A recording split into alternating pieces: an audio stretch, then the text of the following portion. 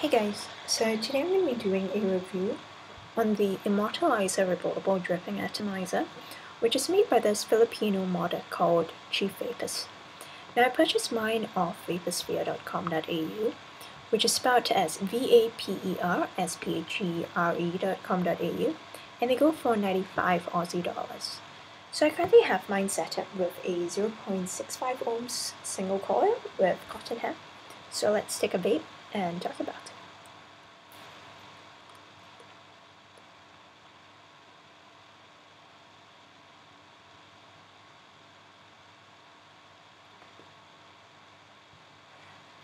Now the Immortalizer is made out of both stainless steel and aluminum.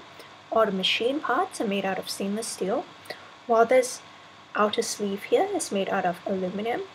There is a clear anodization on the aluminum to actually prevent oxidization from happening on the sleeve, and if oxidization were to happen, this anodization would actually prevent the oxidization from coming into contact with your juice. Personally, I would have liked to have seen a better clear anodization on this guy, as if you were to look closely on the sleeve, I know my camera will not be able to pick this up, there's actually quite a fair bit of like blotches all over it, which can be a slight eyesore to some, especially if you like a really nice streamlined look on your mod. Now the sleeve is reverse threaded, while the top cap is regular threaded, and it comes with the ChiefVapers logo and a serial number if you guys are keen. The sleeve has two 1mm air holes on each opposing side, and it kind of works as like a juice catchment area should you happen to like over drip into your atomizer. Now, in my opinion, I thought the screws on this guy were actually really small, as you have to use like a spectacle screw when you have to like recoil it, and the recoiling process is actually really similar to like that of the K-Fun or the K-Fun Lite, as the ground screws are on opposing ends. To recoil it, simply like unscrew the protruded screws, while the recessed screws are for you to like remove and like remove your ceramic base plate if you want to like replace it.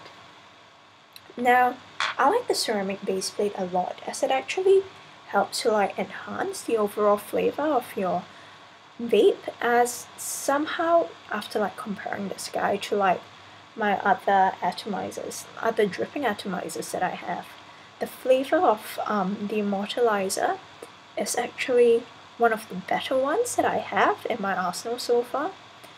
Now the way the airflow of this guy works is air is taken in through the two 1mm air holes, and they actually pass through these air channels over here, and they go up and underneath the ceramic base plate and up onto your coil through the air hole right at the center of the ceramic base plate.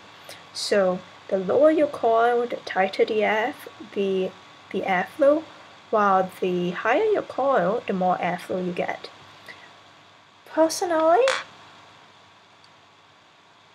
I heard that there are like some people who have like drilled out their air hole at the bottom of the ceramic base plate, but do note that ChiefVapers actually came out with like the Cyclops ceramic base plate, which actually has a bigger hole at the bottom of like the ceramic base, so maybe consider buying one if you want to like drill out your base plate to loosen up the overall airflow of this.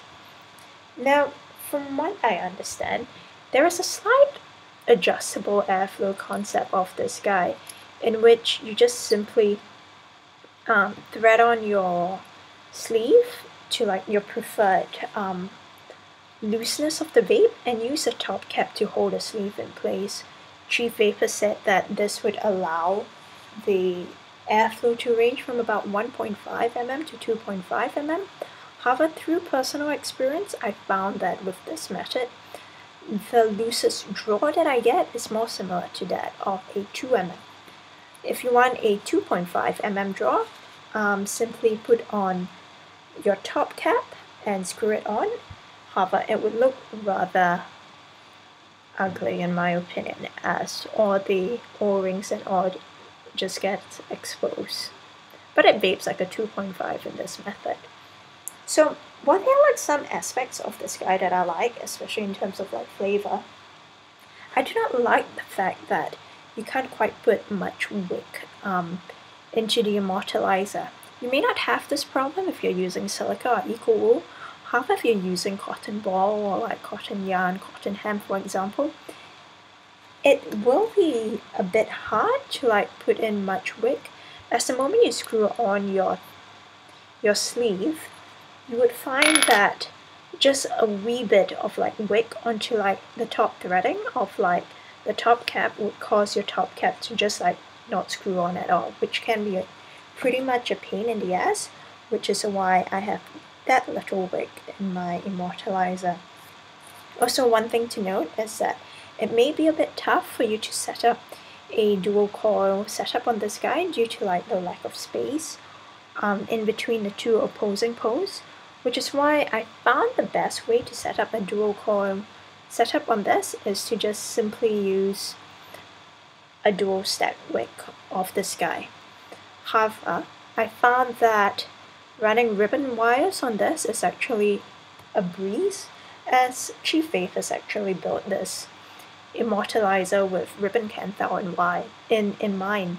For those of you who do not know, ChiefVapers was actually one of the guys who actually popularized ribbon canthal to like the Western market, and you can totally see that in the construction of this atomizer, as the wire slots are elongated to fit ribbon canthal perfectly in it.